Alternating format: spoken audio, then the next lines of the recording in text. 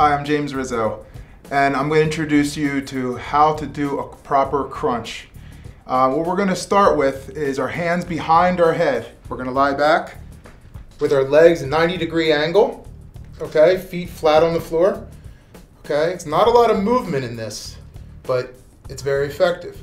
So I'm going to just keep my hands lightly on the back of my head so I'm not pulling on my neck when I come up. And I want to exhale. Hold that position for about a 1 or 2 count. Lower back down to the floor. Okay? Once again, don't stay long at the floor. Come right back up, hold that position, and exhale. So exhale as you start to come up, holding that crunch for about a 1 or 2 count.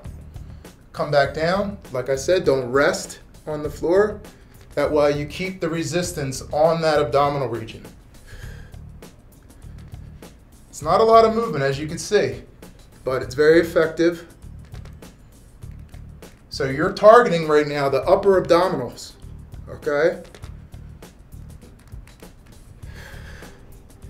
Also notice I keep my chin high, so I'm not leaning down and straining my neck.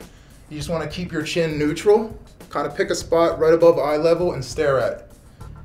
All at the same time performing the crunch. Make sure you're breathing, also very important. A lot of things to remember, but if you do it properly, you'll feel it in the right spot, right in the upper abdominals. That's the proper form of how to do a crunch.